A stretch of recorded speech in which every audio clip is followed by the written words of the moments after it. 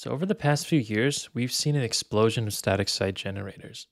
On the jamstack.org website, there are over 347 static site generators available. And so with so many static site generators available, what makes Astro different from everything else that is out there? So one thing that sets Astro apart is the fact that it is HTML first. On the right-hand side is a screenshot of Fred's Twitter profile. And Fred is one of the co-creators of Astro, as well as the self-proclaimed CEO of HTML. So while this is obviously a joke and it's in good fun, it does demonstrate just how serious the guys behind Astro are about being HTML first and about website performance. So what exactly does it mean to be HTML first? So Astro has a zero JavaScript runtime. This means that Astro renders HTML on the server and strips away any remaining unused JavaScript. So essentially, Astro does not ship any JavaScript to the browser by default. So then you may be asking yourself, well, what do I need to do in order to use JavaScript for some kind of interactivity on the page? So this is where the concept of Astro Islands comes in. And it is really critical you understand how Astro Islands work, as they are integral to building sites in Astro. So in this example, we have a wireframe, if you will, of a web page. At the top in the green box, we have a header component. And this header component has some JavaScript in it, which is why it is colored green.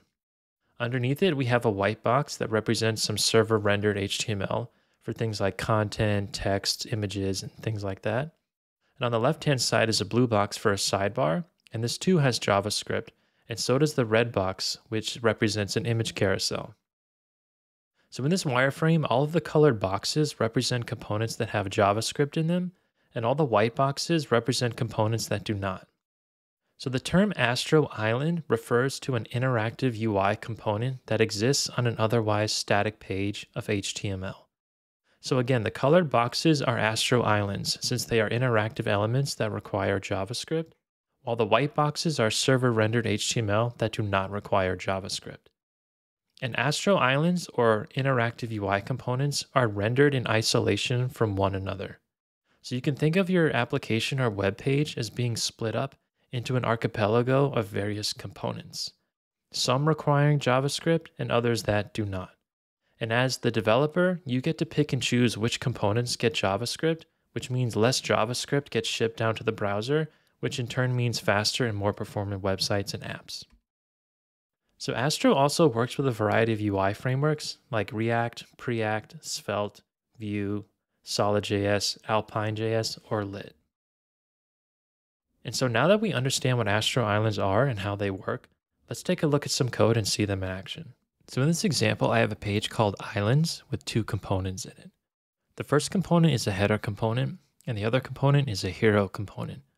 And so if you look closely at each one, you'll notice that they both end in a .jsx file extension.